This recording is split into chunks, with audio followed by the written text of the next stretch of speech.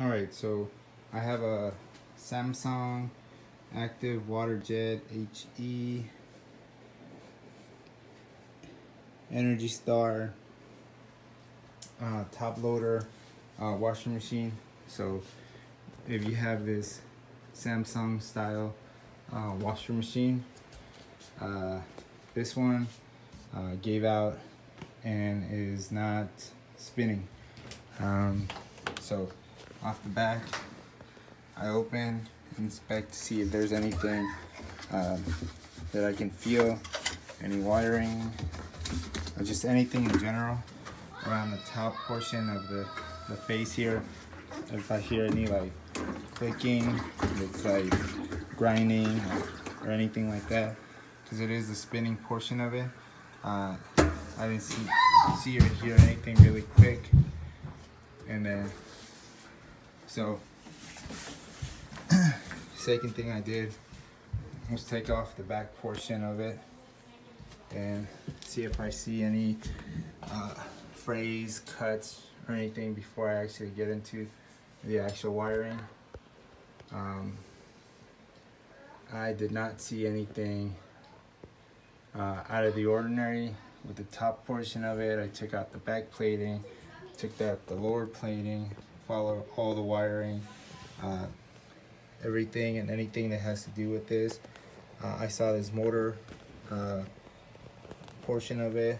It's probably some kind of drain. It's still holding water. That's the portion that pushes the water out. I'm gonna definitely inspect that one, but in order for me to do that is I took it apart, check out the back side, see how everything's back here. There's nothing in the back, so I'm gonna go under. So if your washer machine is not draining, this is the part that actually tells it that it's draining, and it's connected to a drain link. So this actually, it's just a small lever that pulls on it and it initiates this motor from one function to another one to start actually initiating the drain. But if it breaks, this tiny little link here, I tried looking up the part, and it has a ton of part numbers like right underneath there. There we go.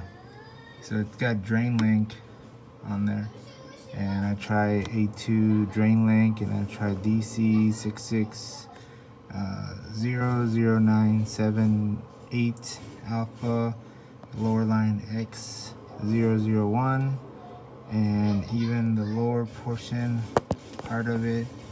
I tried looking that up as well, which is the DJ98, and then it's 1X1, and it's really hard to see the other one, but it's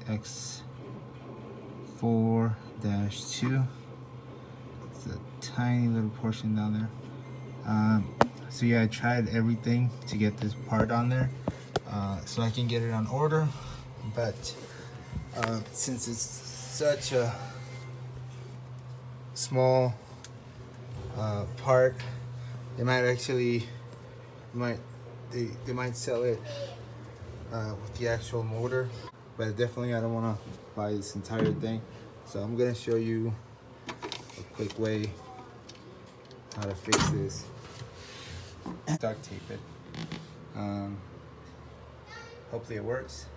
And basically what I'm gonna do is I'm gonna put this through the broken portion of the tooth. It's broken, and I'm gonna bring it through the back, and I'm just gonna duct tape it. So as you can see, the wire goes through the back of this, and you have to pull this up. The tape is in the back, and it's fairly long, so I'm gonna take the back portion of it, press this at the same time, kind of tuck it in, and then wrap this all the way around multiple times, possibly creating a stronger bond than usual. This just kind of hangs there, and this motor, when it actuates, it just pulls and spins, pulls that, and it's just tiny little pull that engages or disengages on that lever right back here. And then that's it. That will cause your washing machine not to drain, and all you have to do is flip it upside down. You don't see that connected. I'm used to seeing a lot of broken stuff, so as soon as I see something that's not matching something like this, I'll go ahead and investigate a little bit more, find a part, and I'll fix it. So basically, this is overkill right here. It looks kind of wonky, but leaves plenty of space for this to go up and down, and that should be more than enough to actually keep that in place. So after a portion of my time troubleshooting this, I definitely was in the water clutch. That actually saved me some money because the actual clutch itself is $103 brand new. It was the actual water clutch link, which is the drain link. It's what the part actually says. Overall, I went ahead and taped it up. That worked for a little bit until I figured out how to actually connect the actual drain link. And at the end of it, you're only going to need a screwdriver to take out any Phillips. The actual vice grips, if you have the hoses in the back, or any type of pliers so you can take out the hoses in the back. And the final repair was done with a piece of duct tape. So I hope this was helpful to anybody who's out there not having a washer machine that's actually draining and or rinsing, because it won't drain. It won't tell it to actually initiate the rinse. It'll go through all the other cycles, but when it comes down to the drain and rinse, it won't actually do that unless you either connect this drain link or buy a new one and put it on there. So I hope this was helpful. Peace.